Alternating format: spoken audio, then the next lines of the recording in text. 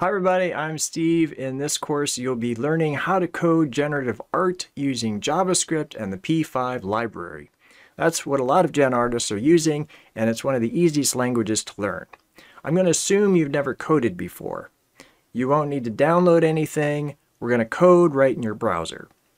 Here you're seeing some of the projects I've made using the information I'll be teaching you. Now, who is this course for?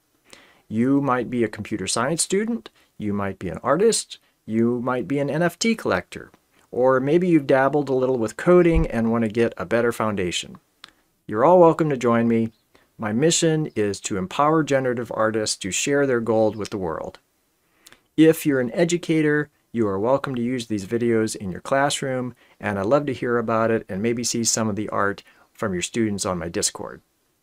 The goal of this course is not to make games or make websites, it's just how to make art. So the content focuses on the tools to do that, and we'll be going over examples in every video to further that goal.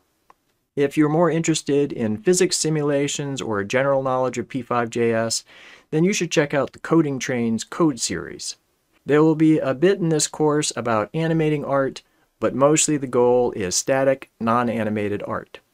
There will be a bit of representational art here, but mostly my art is abstract. I expect you to code along with me and try stuff out between videos. You can't learn to code by just watching. Most of the videos, especially early on, build on what was learned before, so I strongly suggest you go through the videos in order. Make sure you click on the playlist to help with that. I have a Discord server you might want to join. There you can post your art and any questions you might have, or you can post questions in the video comments.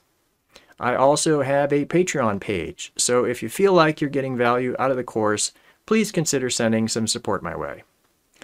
Together we're going to have some fun, make some beautiful art. I can't wait to see what you're going to create. So let's get started.